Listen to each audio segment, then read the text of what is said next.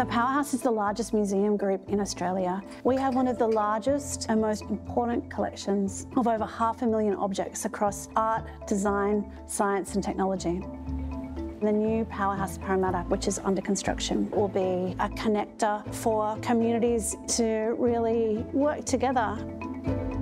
1 in 11 Australians live in Western Sydney now. So Sydney is becoming a multi-nodal metropolis in a sense, and Parramatta is its next CBD.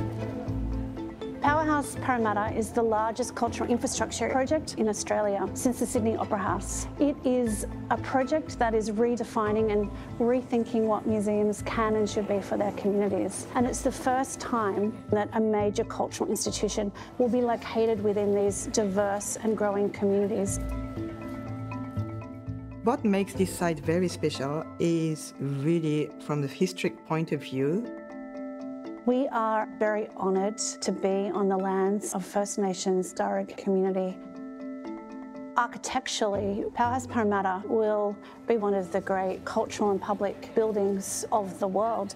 The museum itself will have an exoskeleton that wraps around the building and supports 7 epically scaled presentation spaces. The design means that we're able to give the museum entirely column-free space. The inside space is minimalistic. Rather than compete with this vivid color given by the site, we try to be extremely neutral. The museum has been designed to be a backdrop and enabler of our exhibition program, but connected to that is a whole range of programs, including large-scale community events, festivals, live music, really diverse in terms of what we'll be able to deliver.